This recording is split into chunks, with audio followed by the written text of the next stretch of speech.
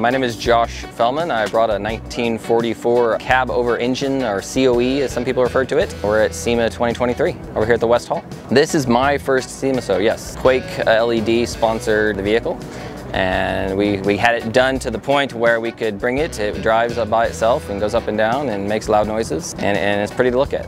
There's a guy named Doug Siddons, and he started the build. I think life got in the way. I purchased basically the cab, the frame, the wheels, the engines. It wasn't put together, but it was enough of a start, and I took it to a buddy's shop, Larry Goins with Goins Motorsports in Collinsville. Spent about a year getting it to where it drove down the road. He did a lot of the body work, got the engine mounts done, and from there we went over to another friend's shop, Joel Smith with Auto Definitions in Claremore. We got the audio, and the Quake LED did all the lights. Joel Smith's Auto Definitions also did a lot of the fabrication on a lot of the small little custom things need built to make everything work well together. It's got it to the point where you see it now. 3 years ago when I got it, nothing was painted, no engine mounts. It was still kind of a rough idea. We did a little bit of body work to the cab, powder coated the frame, figured out all the engine mounts. We had to do the suspension, we had to do all the airbags, plumb all the lines,